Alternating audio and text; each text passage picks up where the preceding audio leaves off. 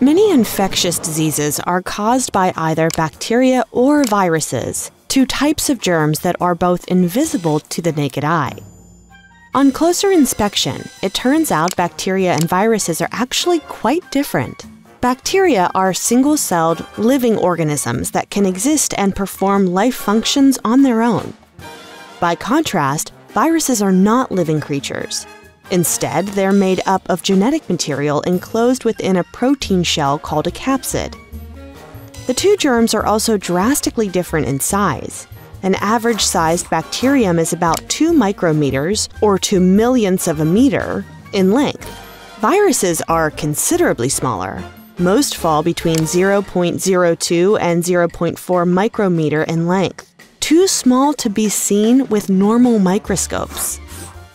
As living creatures, bacteria can reproduce on their own, typically through binary fission.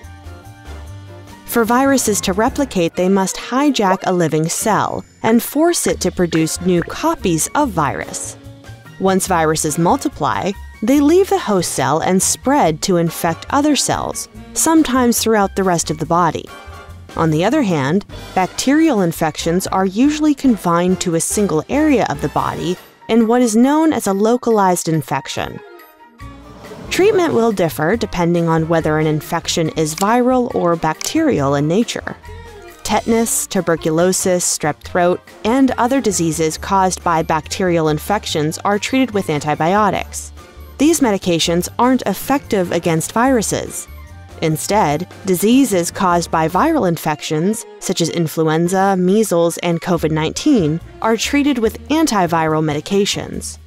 Knowing the difference between bacteria and viruses isn't just a technical distinction, it can save lives.